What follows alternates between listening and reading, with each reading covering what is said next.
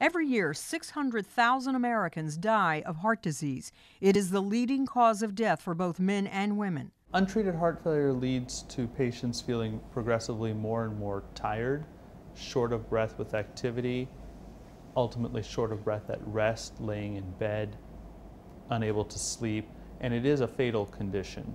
But there are ways to prevent this unwelcome killer.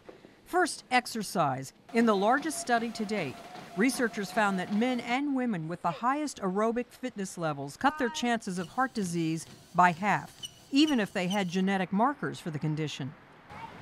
In another recent study, scientists from Ohio State found vitamin D3, which is made by the body when you're exposed to the sun, can restore damage caused by high blood pressure, diabetes, and clogged arteries. It also reduces the risk of heart attack.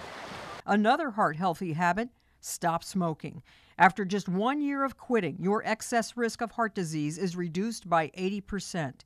Lastly, chronic stress releases adrenaline, causing your heart rate and blood pressure to rise, which could damage artery walls. So relax and take a deep breath. It could mean a healthier you. I'm Marty Salt reporting.